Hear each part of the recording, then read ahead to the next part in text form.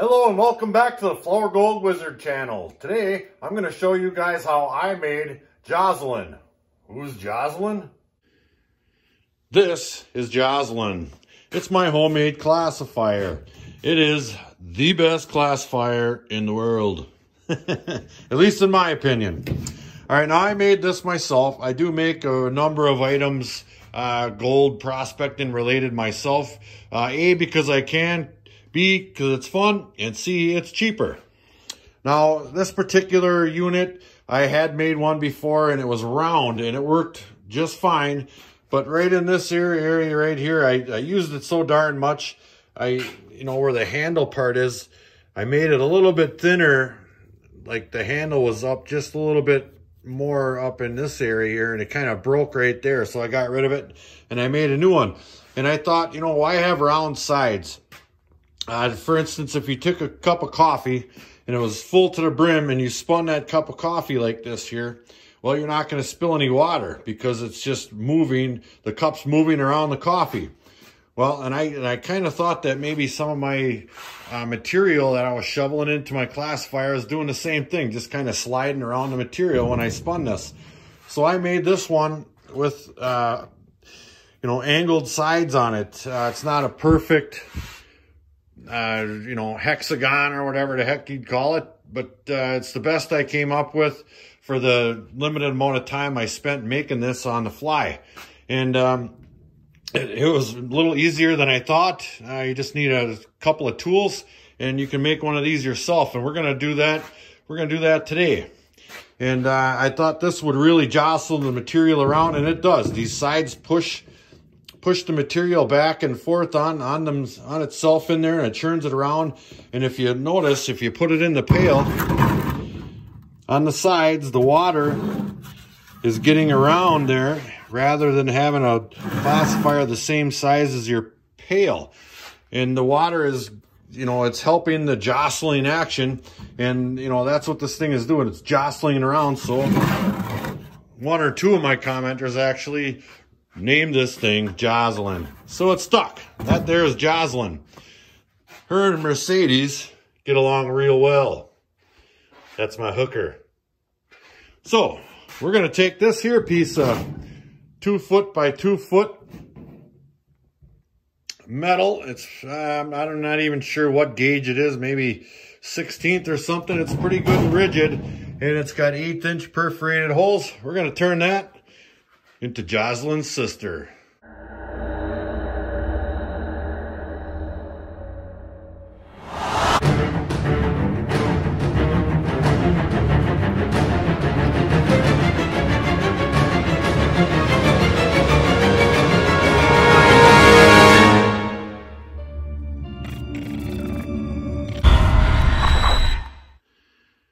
Here's a look at some of the tools you might need for making Jocelyn. I've got a couple of cutters laying around here or there. I got a little file for some of the rough edges and some banging type equipment, some grabbing, and here's a cutting blade on there with a little grinder. But the most important tool, we'll go ahead and grab that right out of the fridge of one. The fridge of wonder is gone. It stopped working. Now I have the cooler of wonder till I get a new fridge. But we still have our meat. And we still have the most important tool of all, Pabst Blue Ribbon. That's right. So, I'm going to get everything ready to go. We're going to make another Jocelyn. Alright, the first thing you want to do is determine how tall you want Jocelyn. Now, my Jocelyn's just a little bit shorter than that pail right there. And that's just fine. Now this particular style of classifier works like this here. Now I drop it in there and it doesn't go all the way to the bottom. I did that on purpose so I didn't have to try to reach in the pail and knuckle that thing out of there. Now I could take care of that by adding another handle on there on this side. I just don't happen to have an extra handle, so I didn't. And this is just fine, this little handle right here, and I don't mind that one bit. So what I did is I made Jocelyn just a little bit bigger than the bottom of the pail. Now, if you'll notice, the top of the pail is about 1/2 inch wider this way than it is at the bottom of the pail. Now, I'm assuming most pails are that way. Every pail that I have does the same exact thing. That way you can slide this pail inside of this pail. See that? Now if I pull that up, you'll notice the difference right there. It's maybe 3/4 of an inch right there. Okay, so this is the pail that I want to use to make Jocelyn. This is my out in field pail. So the first thing I'm going to do is I'm going to make another one just like that. I'm going to make it just a little bit wider than the bottom, aka the smallest diameter of the pail here. So this doesn't sink all the way to the bottom, like that. I like how it rides in there just like that, and it doesn't hurt that pail none, and it works really well for me. So let me grab a marker and I'll show you how to do that. All right, now the first thing you want to do is put your pail down on something you can draw a circle with. All right, now I just did it on my concrete floor. Well, I walk around here enough that it's going to get worn off anyway, so I don't really care. If you don't care for that, throw it on a chunk of plywood or some plastic or paper or whatever. So I just take my marker here and I'll draw a line right around my pail, just like that. Now, I have the outside of the pail drawn on my floor. Now that's already bigger than the inside of the pail, +1. So when I start making my marks on the floor for the bends for my classifier, I'm going to make them all the way to the outside edge of this circle right here.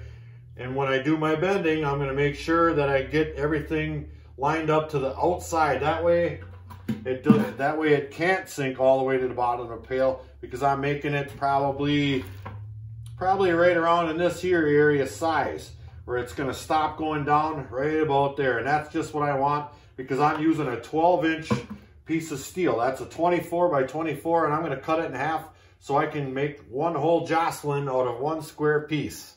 And I got that piece at Menards, by the way. So let me get set up for the next step and we'll take it from there. Back in a bit.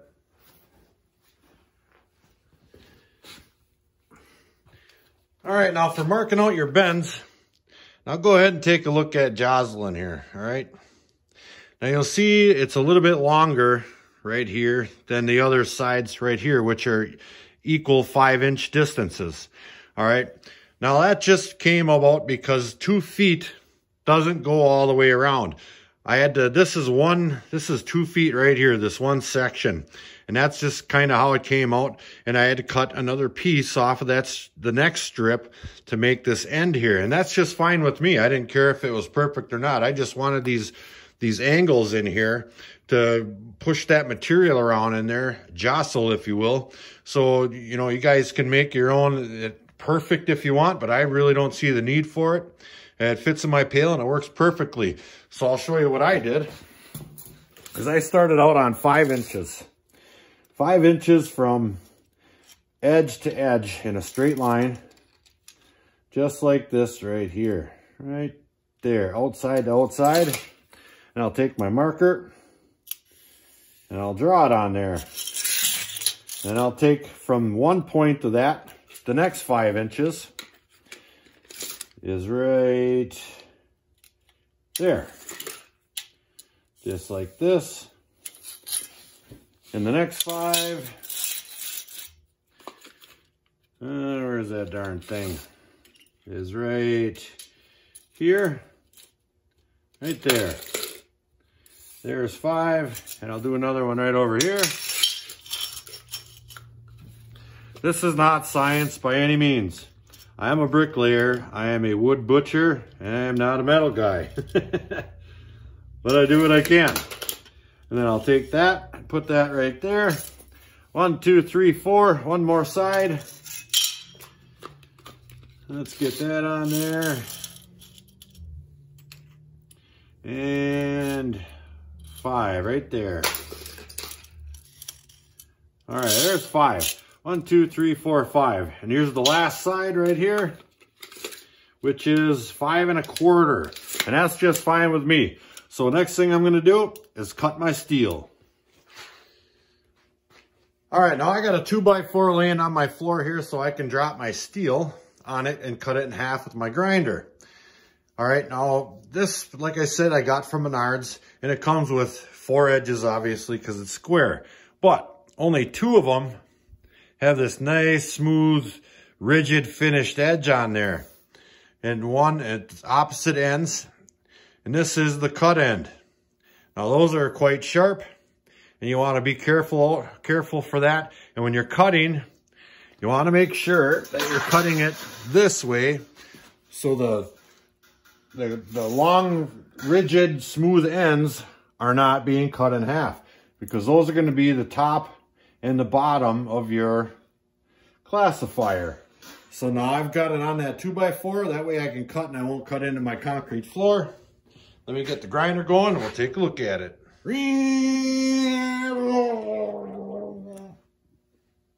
Oh, best grinder ever. All right, I'm cutting this baby right down the middle, and I'm just gonna use this edge of the 2x4 as like a little screed or a little guide that I can run my grinder down. So I'll just go ahead and take this piece of steel and put it right on the 12 on one corner. I'll put it on the 12 on this corner, and I'll let her lay. Don't forget your beer goggles.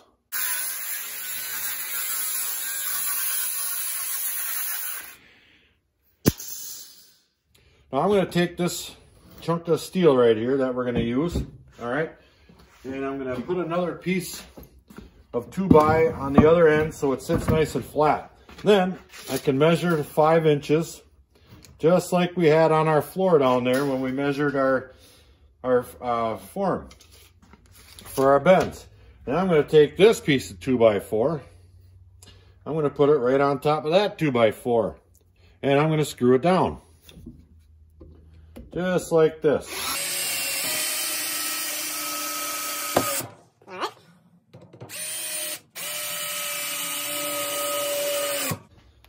Now that metal's in there good and tight. I can't pull it out.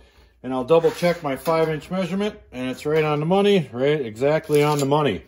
Now I can bend this metal with this wood sandwiched in there in a nice, easy fashion. See that? I'll just push down on it, and it's got a nice tight bend, okay?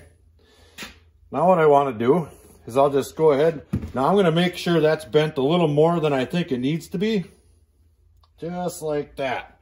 Now I'll just loosen these up a little bit. Like this. And I'll slide that out of there. Well, ish. Let me put that on number 2. There we go. There. We got that loosened up. And we've got our first bend, and I'll show you what I do with it right now. All right, now here's where that form on the floor comes in handy. Now I bent this, I hope, just a little bit more than need be. Now what I want to do is take a straight edge, my long edge right here, and follow one of these lines right here. All right, I'll put this bend right on the corner right there, just like that. Okay, now as you can see, this wing is bent a little bit too far, but that's just fine. I'll just lay this on the floor and push down on it just a little bit. And I'll put it right back where it was. And I did it on the first one. Now we have our first bend right there and our second bend right there, right to the line. And I'll pull this camera off of there and I'll show you a little closer. Just like that. See, there's my lines. Whoops, there's my finger.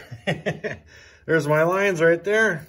We have a nice straight bend right to the lines we marked on the floor. Now I'm going to go ahead and repeat that process. I'm going to put this piece of steel right up on this 2x4 again, just like that, with the bend down, and I'm going to measure 5 inches again from here to here. See, I got a little crooked there, too many PBRs, I think. But that's all right. This is our top. That's all going to be covered. So let me repeat that process a couple times. I'll get my 5 inches measured here, get my board nailed on here, and we'll make a nice tight bend. And on my shop, it's kind of hollow underneath here, and you need that a little bit because this is going to wrap right around there a little bit. And I'm going to make all the bends on there until I get everything looking real nice. And we'll go from there. Back in a bit.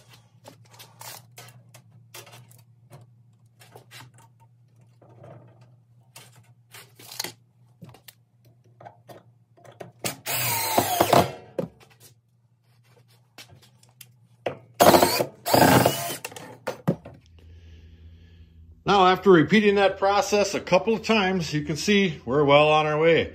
Now, I did get that one a little bit rounded, but that's just fine. We're out there digging dirt. Now, as you can see, it's not exactly perfect to those lines every single place. See that? The most important thing to me is having these edges come out to the outside edge of the line we drew, so it doesn't go all the way to the bottom of the pail. And that's fine. Even if it's a little bit smaller sitting there, you can still go ahead and open this right up like this, and it's bigger, all right? Now the next step involves the other half of the steel that we cut. Now we're gonna make our end cap right here, which is gonna consist of the end and two little wings that are gonna be about 1 inch longer on each side, so we can screw them together. Let's do that. First thing we're gonna have to do, grab our tape measure right here. And then we'll grab our beer. You know what I mean. All right, we'll yank this baby apart. Now, as you can see, we're already on all our outside edges. So we're sitting real good.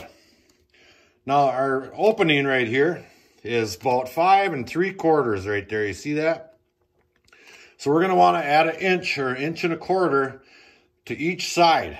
All right, so we'll go an extra 2.5 inches onto 5 3/4. That comes out to like 19 or something.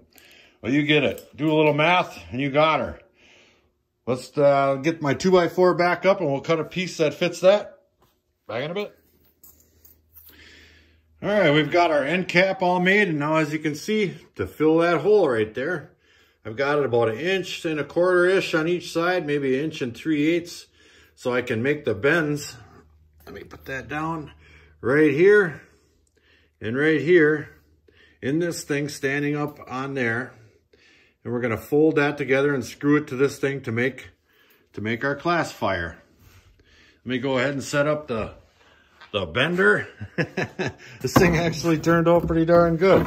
You just leave that one a little loose, pull that over, screw this end down, it's tighter and tight. Man, I tell you, that PBR sure makes you think of the best stuff. All right, here's our piece. Now, as you can see, that turned out pretty darn good the way I made it. I don't think I have to do any adjusting. It fits together quite nicely, and it looks remarkably similar to the other Joslyn. It's got one longer side right here where I have the end cap made, and it's not a perfect pattern as you can see, but it's gonna do what we want it to do, guaranteed. Now what I can do is I'll just set that down, grab this here pail, and I'll hold that together a little bit, like such, like how I'm gonna nail it together, and I'll put it in this pail. And it stops, I would say 3 inches off the bottom or so. So what I'll probably end up doing is I'd like it to sit up a little bit higher, is I'll just open this up just like this a little bit more. I'll just pull it apart a little bit. That's just fine. I'll put it in the pail and it stops right there about 4 inches shy. That's right where I want it. So now I know that that's where I can attach this onto here. Well, one way or the other. Just like that. Now that's where that 1.25 inches comes in handy when all these holes, because I can adjust where I put the screw in there this way. Just like that. So let's do that. All right, now for attaching the plate to the classifier, I'm going to use some stainless steel machine screws. All right, now they're the same kind, and just in case you're going out to buy some equipment here, you know, screws and such, an easy way to make sure you get the right stuff. See, it says number 10 right there, number 1024, number 1024. We got nuts and washer screws here. Those will match. Now, I'm assuming that a politician owns this company because there's 4 nuts and 3 screws per bag. Those screw balls. All right, let's get this baby attached. All right, as you can see here, we've got our end cap all attached right here with 6 screws, 3 in each side, and it's looking pretty darn good.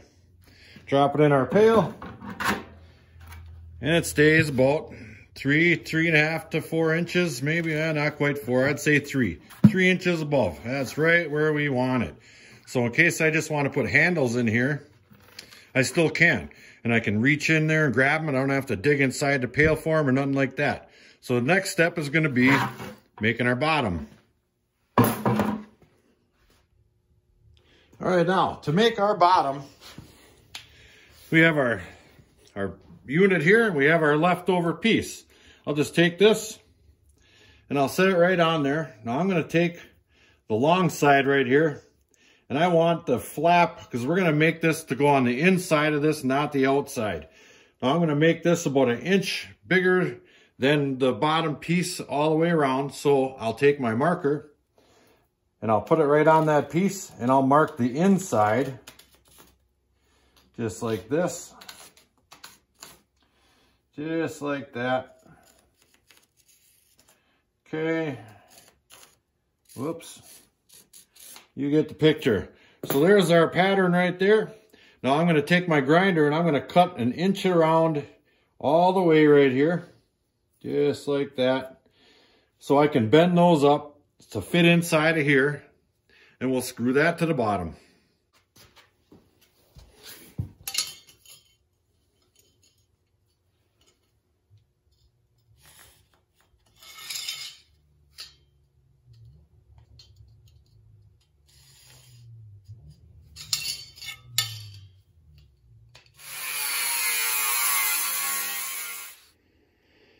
Now here's our bottom right here. What's going to go on the inside.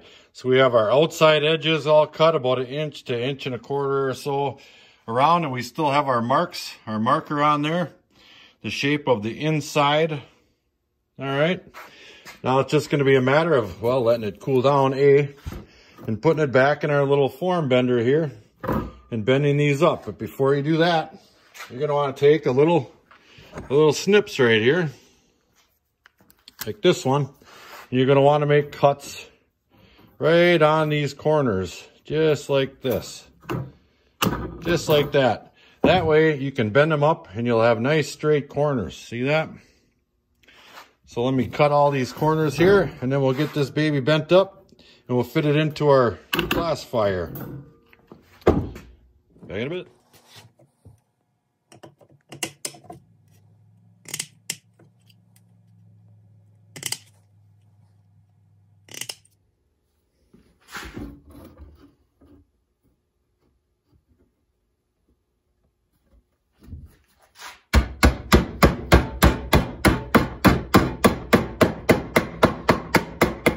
You go ahead and bend those right down at a 90-degree angle, just like that, because that's how it's going to sit in your basket.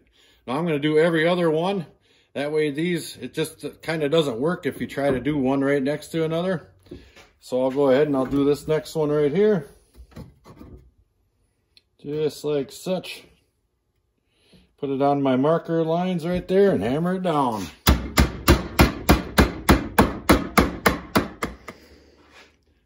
Now we've got this thing looking pretty darn good, and what you wind up with is a couple of wings here and there.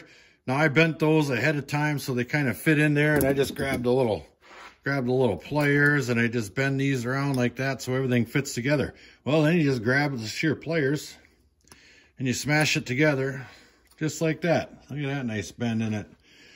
I'll go ahead and grab this one and just smash it together. Look how good that's looking.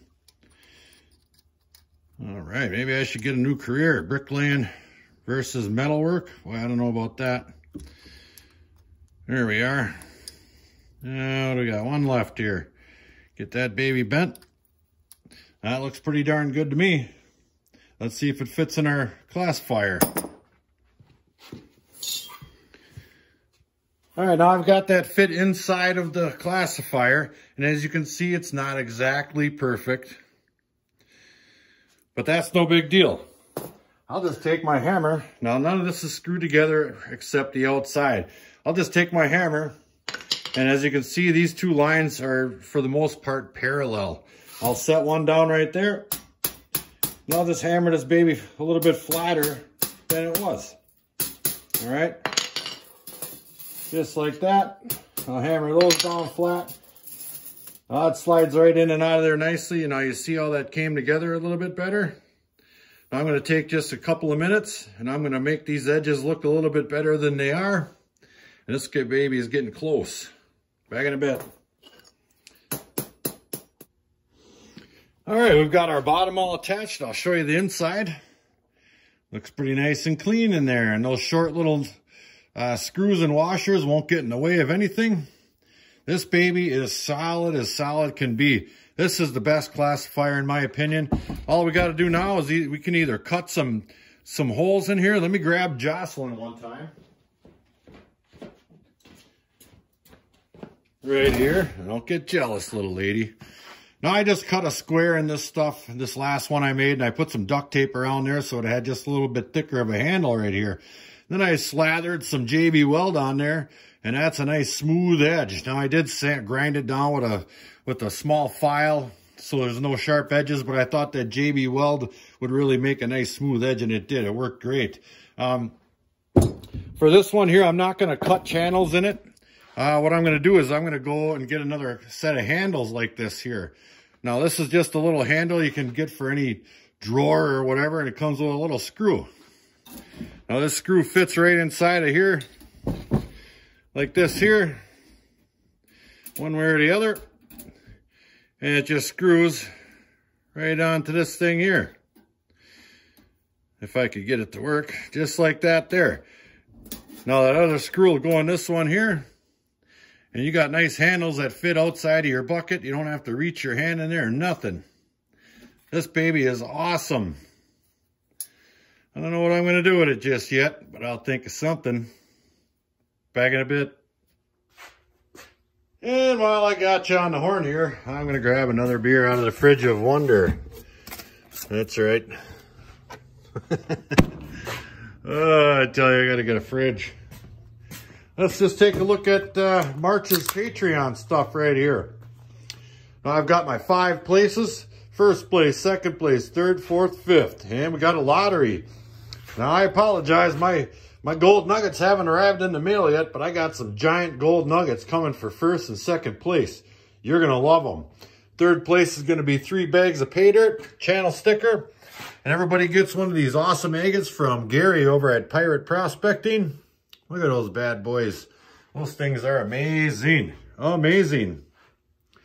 Well, wait till you see those gold nuggets I got coming. In the lottery this month is a brand new bilge pump speed controller with alligator clips, a couple of spare fuses, and the tools to do it with. These things are awesome. You got to have one. If you're going to be doing any kind of precision prospecting or cleanups in your shop, you need one of them. That's a fact. So that's what's going on for March. And I'll try to get these nuggets posted before the 15th when we do our typical drawing. And wait till you see them bad boys. Back in a bit. Well, and that's how you make the world's best classifier. I'm no teacher, and this isn't shop class. It's just my shop. With a couple of ingredients you can pick up at Menards or any other store, Home Depot, etc. You can make one too. As you can see, we used a limited amount of tools. I could have probably done that whole thing with the little hand snips, but I just happen to have a grinder and it did make it a little bit easier. And I've done it before. Hopefully, from some of the tips I gave you, you guys can make one too. They really do come in handy and it's going to last a long, long time. Now, in case anybody caught a glimpse of that big pile of packages I got over there from people mailing me stuff for the Canon, etc., I promise I'm getting to it. It's extremely busy. I'm trying to get mining and doing a little bit of this and that, and I really wanted to get out a video of making Jocelyn over there the world's best classifier. So until the next episode, like, share, subscribe. Please do leave a comment. It helps build my channel. Check out my Patreon page and wait till you see those nuggets. Flower Gold Wizards, out.